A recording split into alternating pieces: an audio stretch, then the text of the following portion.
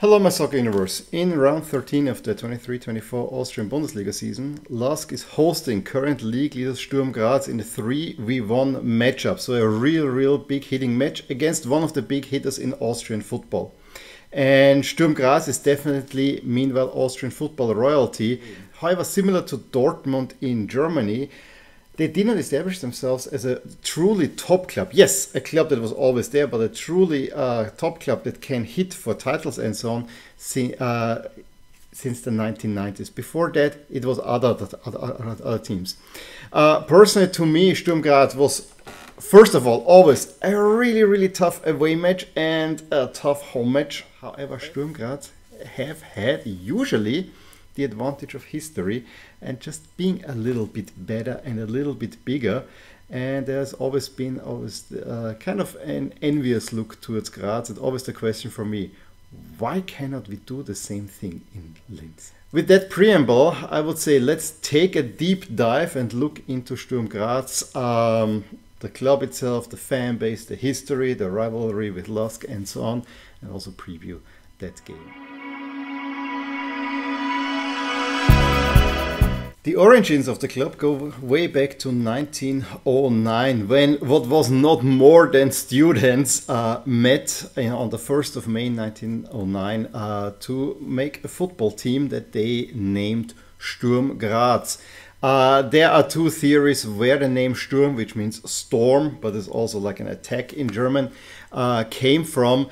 The more romantic one is because on that same day that they came together, or 3 years later, they officially declared themselves as being a club, being more loosely bound together before that, that on this day there was a storm over Graz, and that's where it comes from. More likely is that back then a pretty prominent team from Prague called Sturm Prague was visiting in Graz, and that was the origin of that name. Yeah. It also fits to me, it being found by students, that Sturm Graz was always a team that was very well when they had a good youth setup and they relied on youth players. This is when they have been most successful most of the time. So in that as well, we have this German saying Sturm und Drang, which is the very youthful, you know, going forward power, and you don't care much. It also fits that team. In stark contrast to their city rivals, GAK, or Grazer Athletic Club, which were founded 7 years earlier. They, as an academic club, they were always considered an everyman's club.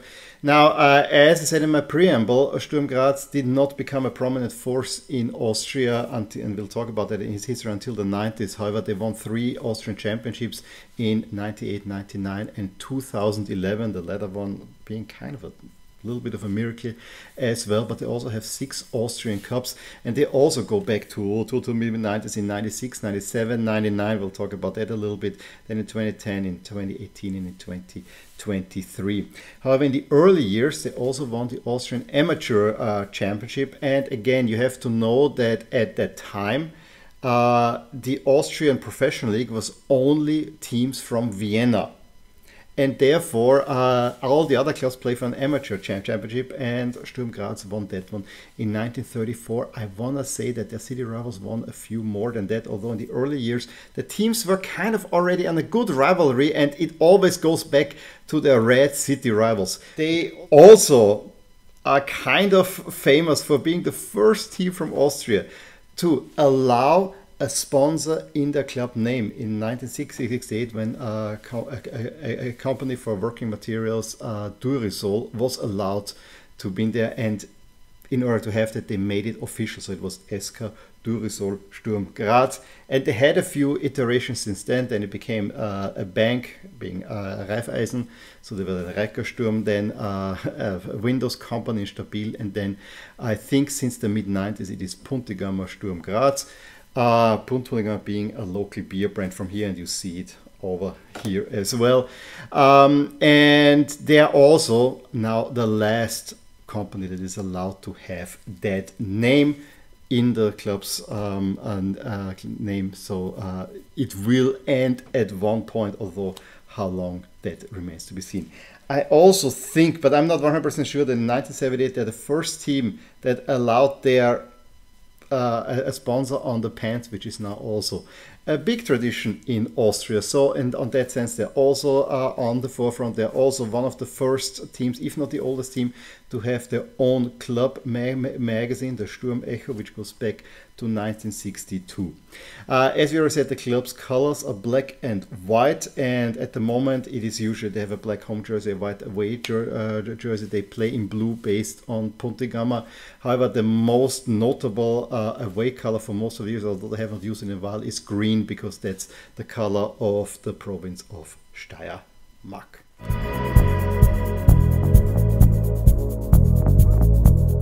Now, I already said a lot about the fan base, that it is more the working class team from the city of Graz. They have a really big fan base. In fact, they are probably the second most supported team in Austria at the moment.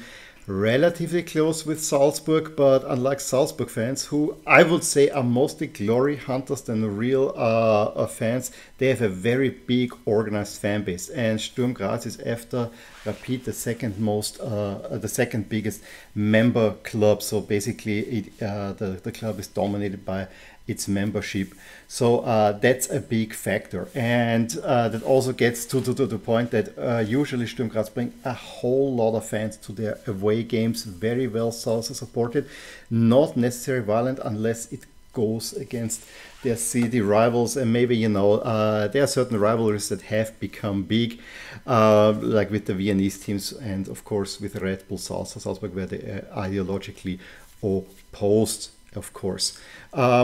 It is also curious to me, but I think the reason that they became so big is exactly because Sturm Graz became big right when the Austrian League started to get broadcast in Austria on TV.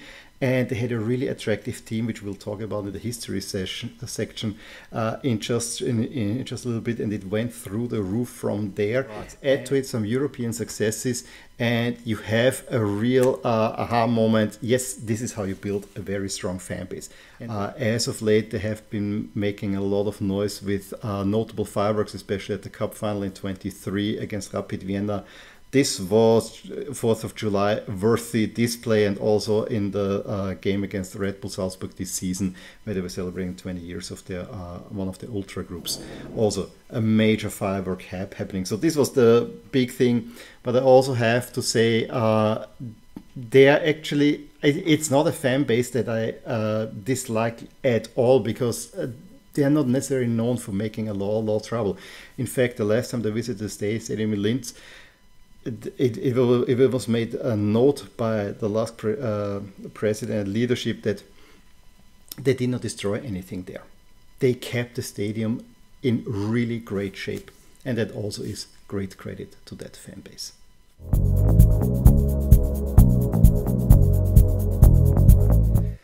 Okay, let's look a little bit about the history of Sturm Graz, which, as I said, goes back to the early 1900s. Most of the time before World War II, as I said, it was more a regional championship within Graz or within the Steiermark region, where Sturm and the city rivals GRK dominated and became like the big four and forged a big rivalry culminating in the 1934 amateur championship. The Austrian League then got it. I mean, there was already a big push in the late 30s that other teams from Austria, not only from Vienna, should be allowed in the top league. This didn't happen until 1949, when actually Sturm Graz became the first team not from Vienna to get in there, as the league was slowly expanded outside of Vienna. However, it didn't last very long, and during the 50s and 60s, Sturm Graz was more a second-tier team, and scraping in and out. It was not only until 1966 when they finally got promoted and stayed in the league. And they quickly established themselves as a mid-table team.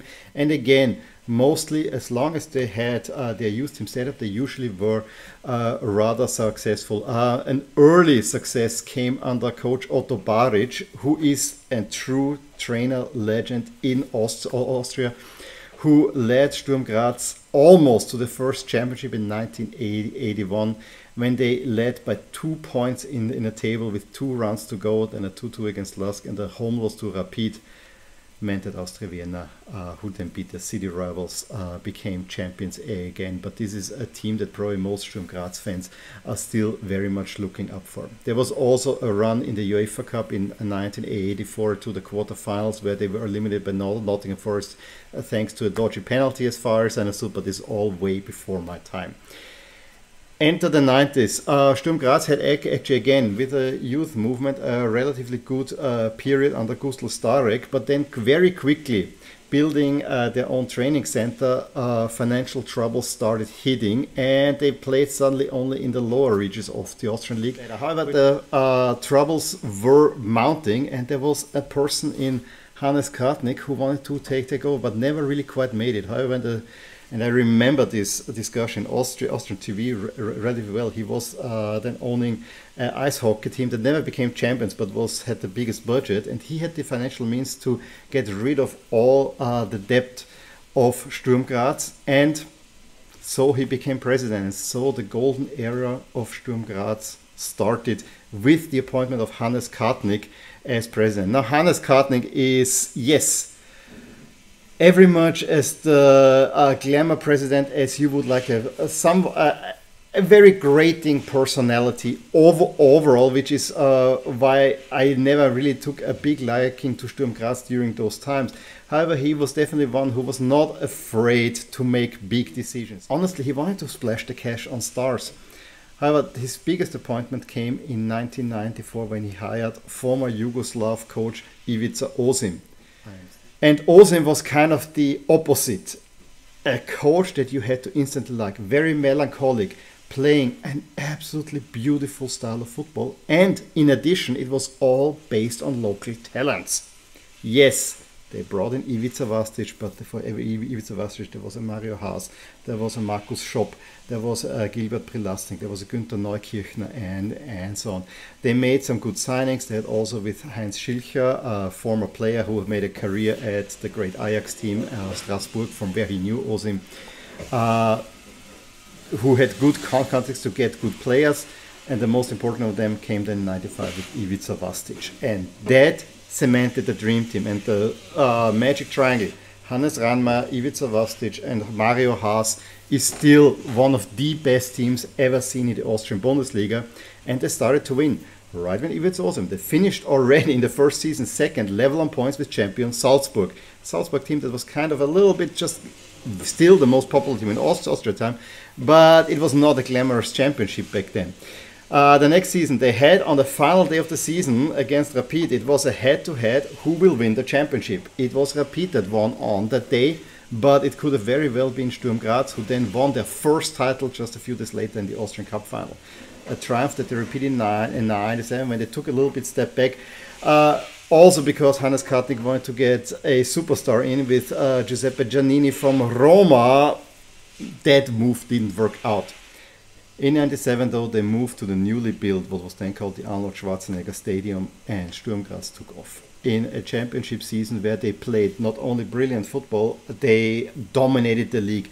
They won it in the 29th of 36 rounds. So with many rounds to go, I think they got over 80 points, won it at a canter, I think with 30 points ahead of the second place team. It was a team for the ages.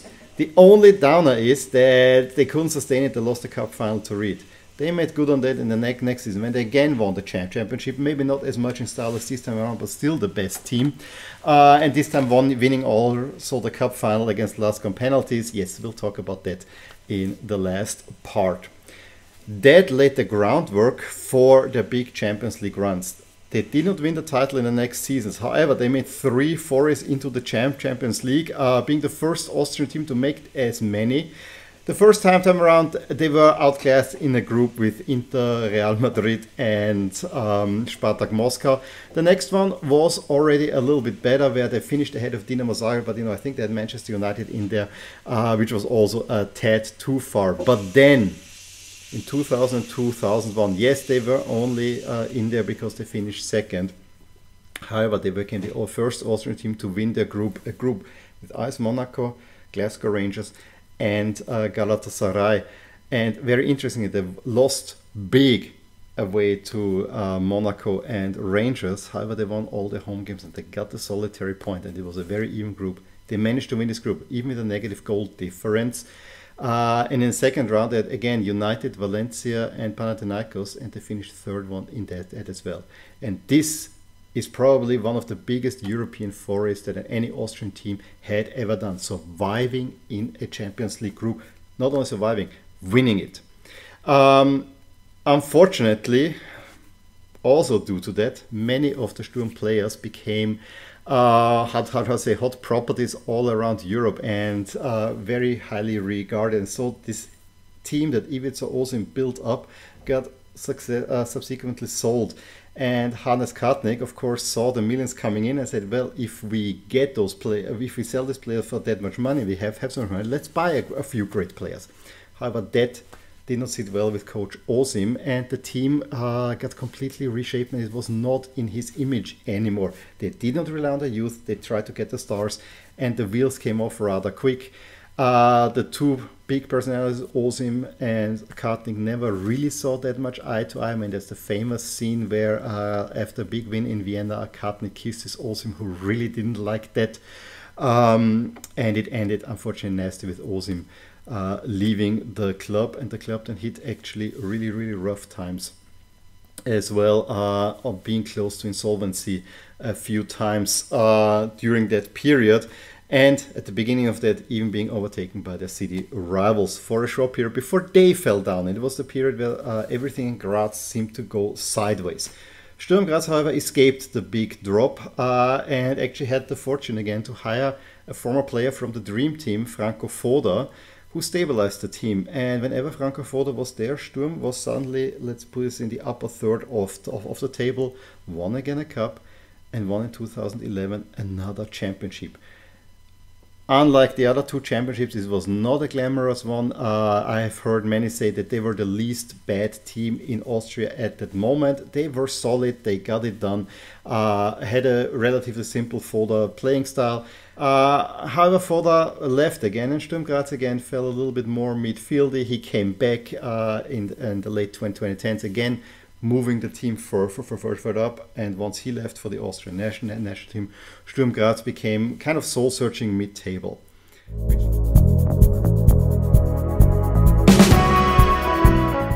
During this soul-searching period, Sturm Graz actually hit gold with appointing their chef scout Schicker as the sporting director, and he built them together. He identified different coaches, and he chose a coach that was very happy at Austria Vienna, but was very highly rated for previous times with Christian Ilzer, who is of course also from Styria or Steiermark, as we say here in Austria.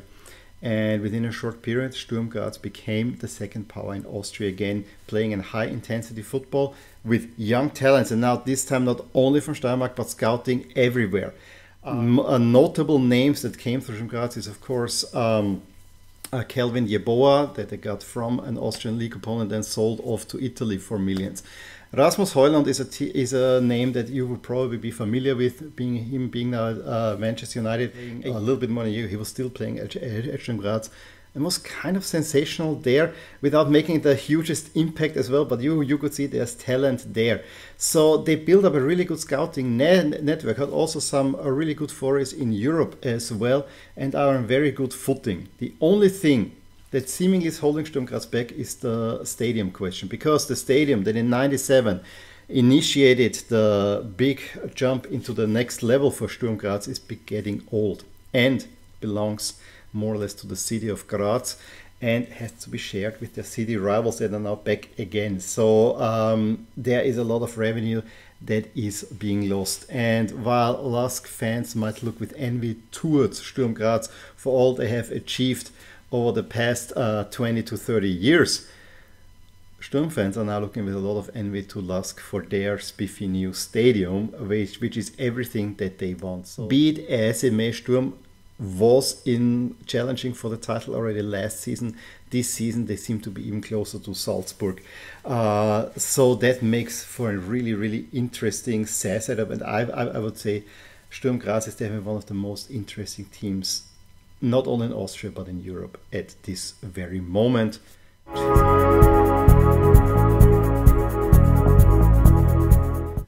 Now, when it comes to the rivalry with LASK, I mean, there's one thing that unites the two teams, and that's, of course, the common colors of black and white, although they have from very differing fan bases with LASK, probably more closely aligned even in name with Sturm Graz. It's the rivals GAK. However, I have to say I always hated the Reds from Graz way more than I did the Blackies, which I never really developed as much, if at all, some hate. It was more, and this is not purely from my perspective, a little bit of envy what they could build, but this team that was, especially the early years under Osim, it was just a brilliant team to watch, hard to beat, but also a really, really brilliant team. For me, Sturm Graz, as I said in the intro, was always a really tough away game, and I've been at 3 away games in Graz, and I think I can only remember the 0-0 against at the Grum, in the old stadium. I think it was in '96, so one of the last games there.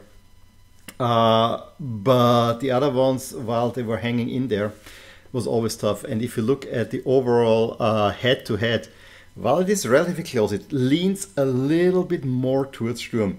They almost have identical home and away records switched though. So in Linz, it's definitely more LASK. In Graz, it's definitely more, and a tad more than in Linz for LASK. It's for Sturm in Graz.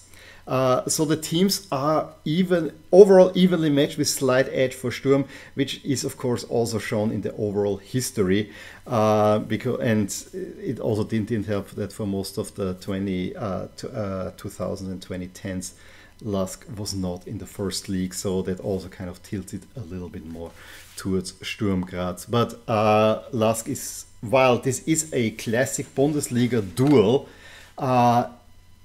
both of these teams are not their biggest rivals.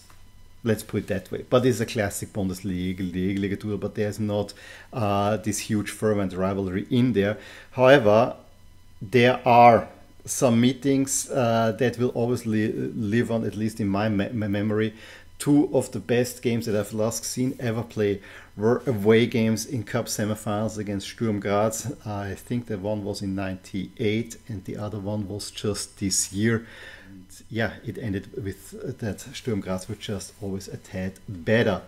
And then there's of course the biggest meeting between those two was the '99 Austrian Cup final, where I was there, where I think LASK had a chance. It went all the way to penalties. There were 2 big chances to win it in overtime. LASK took the lead through Ivica Osim, who, the big star of the big Sturm Graz team, just 10 years later was also the big star in at the dawn of his career at LASK. So there's also a commonality between those 2 teams. He scored the own goal to give LASK a lead at the halftime. Haas equalized, and then it went to penalties where LASK missed the first 2. And yeah, it was a sad day, and Sturm Graz completed the first ever double.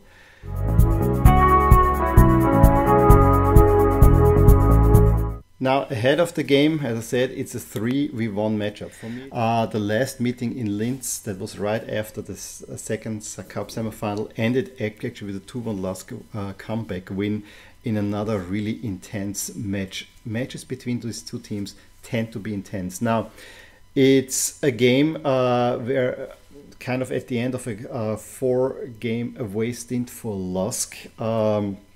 So it's the first homecoming game in over a month. And it hits against Sturm Graz, who have just lost the first game of the season at home. Both teams have European commitments. Both teams have cup games in the mid-round. Sturm Graz a derby on Thursday, LASK having to play in Kaufmann, which is also a tough opponent the day before. So both are mid-season mode. Sturm Graz having now a 1-point lead atop the table. LASK trying to potentially get towards the top 2, although I think they're just still a step below. I think the real attack might come next season, but it could point to bigger things for LASK. However, I have a feeling that this game, it's not in any way a must win. I think this will be an open game that may as well end up in a draw, as those 2 teams a typically evenly matched, although at the moment one would have to give the advantage to Sturm Graz. So I hope you enjoyed this deep dive of mine into Sturm Graz. As you saw, there's a lot to say about this team. It is truly one of the big hitters. I'm really looking forward to being at that game, not only with my family, but also with a fellow YouTuber, which is definitely fun. Any case, let me know what you know about Sturm Graz. Give me a thumbs up if you enjoyed this video. Subscribe to my channel to see more. I'll talk to you soon. Bye. Hey there, I really hope you enjoyed this video, and if you did, here are some videos and playlists that you may enjoy too. Also, please consider subscribing to my channel and hitting the little bell icon so you get notified whenever something happens in my soccer universe. And with that, have a wonderful day. Bye!